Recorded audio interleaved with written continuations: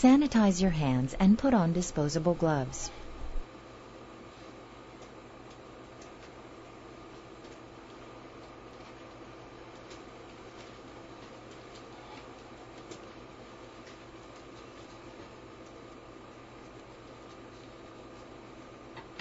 Place one or more serum separator tubes that have been standing for 30 to 45 minutes in a blood centrifuge.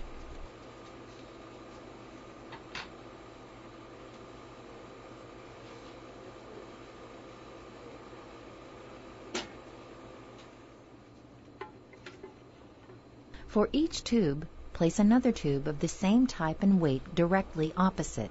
The centrifuge must be balanced to prevent vibration, which could move the centrifuge and possibly break the tube. Close and lock the cover and centrifuge the specimens for 10 to 15 minutes.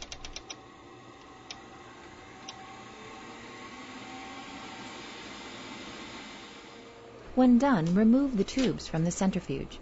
Inspect each tube carefully to be sure that the gel forms a complete seal between the blood and the serum.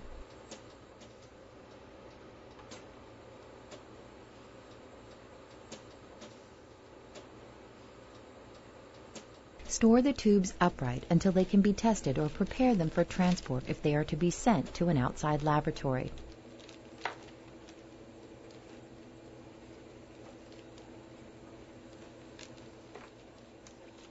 Remove and dispose of the gloves, sanitize your hands, and chart.